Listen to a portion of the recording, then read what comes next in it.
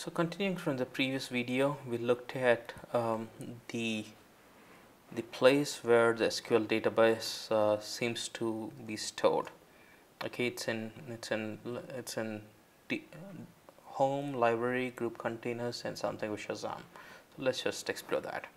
So first, let's go to C/library/group containers, and here we will search for something which has Shazam.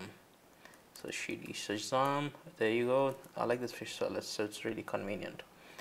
And within Shazam, it's again in a folder called Shazam. So let's just run that again. Grab Shazam, and there you go, CD Shazam. Okay, and here after this, you have the SQLite database over here. So this is cool so far.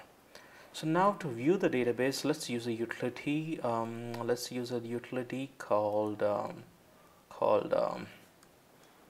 SQLite. SQLite browser.org. So if you go to SQLite browser.org, you have apps for various platforms. I have already the Mac version installed on my system, so let me just open that up. Okay, and here I have SQLite DB browser for SQLite open. Let me open the database. So it will ask you for the path, and the path is here. Let me open this in Pathfinder, and I will go to SQLite and drag and drop it here, and it picks it up, and there you go.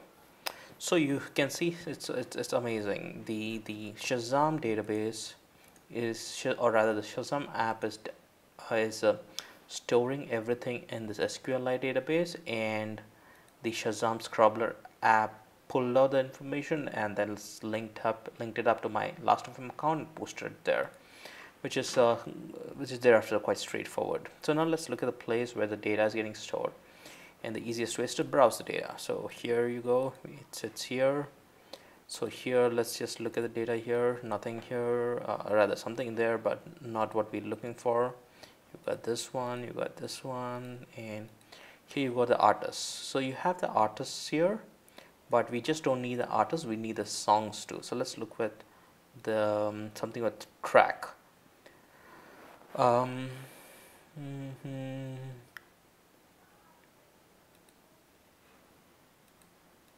you go. Actually, this database looks long enough to be having the information that we need. So here you go. You have the track name, which is what we need. See that? You have the same tracks which are here. Okay, so you've got we will rock you, and here you have we will rock you. And apart from that, I'm not sure if we have the author name here, or rather the artist name here. We don't have the artist name here, but my guess is that the artist is linked in some manner to this table. And okay, so you've got a primary key here, and you have primary key here, right? And if I go to that particular database, what is that? Yep, this database. This is a table, sorry.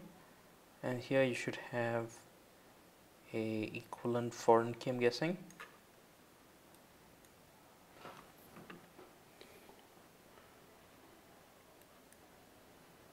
So here you got the data, the time of playing, and let us just look at it quickly. Otherwise, you can figure it out.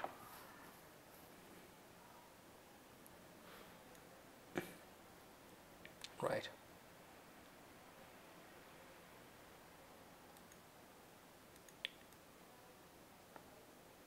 Okay.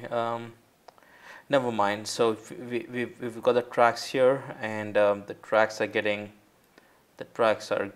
stored in the database. So that's basically it's all we want, and that's what we need. I can figure out later, but probably post it in the blog post.